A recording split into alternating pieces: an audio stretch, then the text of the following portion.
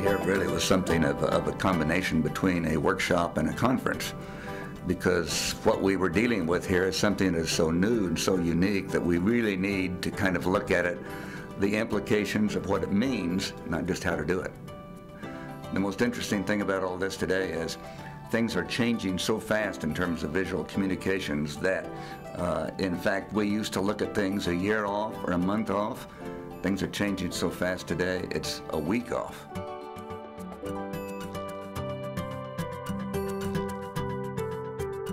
Sports Illustrated, we shoot way too much to begin with. So in some ways, it's more of a curated package involving video and podcasts and some of the other things that we're going to introduce beyond just putting in more pictures. It's easy for us to put in more pictures. We have too many on the cutting room floor to begin with. So this is an opportunity for us to show the depth and the breadth of the kind of photography that we do at events.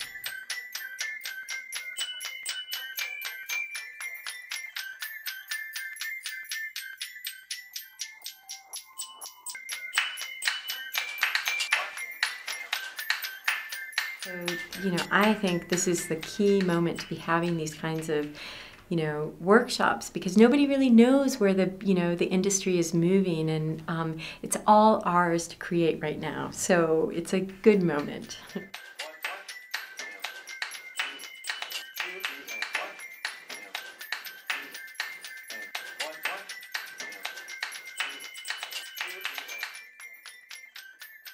I think just about everybody's excited that there's this potential.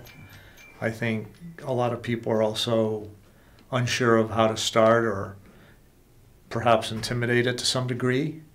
I don't think there's any real reason to be. I think it's really taking baby steps and then accelerating those baby steps as soon as possible, and not feeling like it doesn't have a true answer. In fact, that's my point. We're here to come up with an answer. And in general, I think photographers and other people, I think it's human nature to want a roadmap. Okay, how do I get from A to B to C to D? And right now there is no roadmap.